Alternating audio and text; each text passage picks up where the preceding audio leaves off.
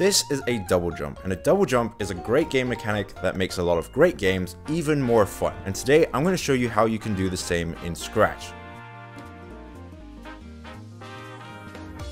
So now that we're in Scratch, the first thing we need to do is create a ground that we can jump on. So I'm going to hover over this small button and create a new sprite, where I'm going to use the box tool to draw a very nice purple ground. And then I'm going to rename this ground. So in my case, I'm going to use a character that we already have, the Scratch Cat. And I'm going to head over, and in the variable section, we need two variables. So click make a variable, and the first one we need is Y velocity.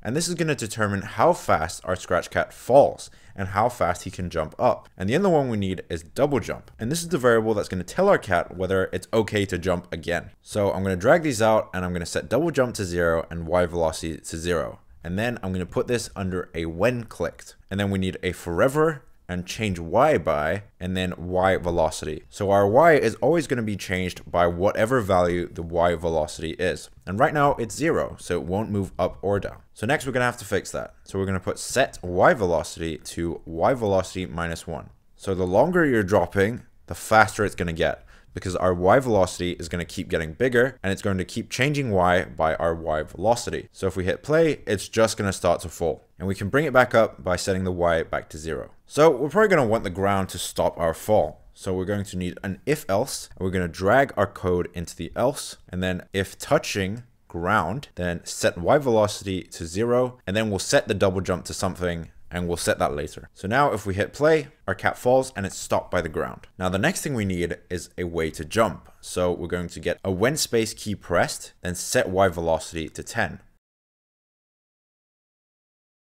Now if we hit play, it should jump. But if you notice, it doesn't. Now why is this? Well, this is because in the code we already have, in the forever, if we're touching the ground, then we're setting the Y velocity to 0. So it will always stay at 0, and forever is a lot stronger than our when space key pressed. So we're going to need another condition. So we're going to get an and, we're going to put touching ground as one of the conditions, and we're also going to get a smaller than and put our Y velocity on the left and put smaller than 0. So now it will have a chance to jump. So if I hit play and I hit the space button, it jumps. But the problem now is we can jump as many times as we want. We could even fly away. So we need another condition under the when space key pressed. We're going to get an if else, and then we're going to put touching ground. We're going to put the set Y velocity to 10 in the if else, and inside the else we're going to put an if statement and then an equals operator, and we'll put double jump equals to 1. And where we had a set double jump, we're also going to set it to 1. Now if it's set to 1, we're going to let it jump again by setting the Y velocity to 10 and setting the double jump to 0. How this works is if we're touching the ground, so the cat is on the ground, then we can jump.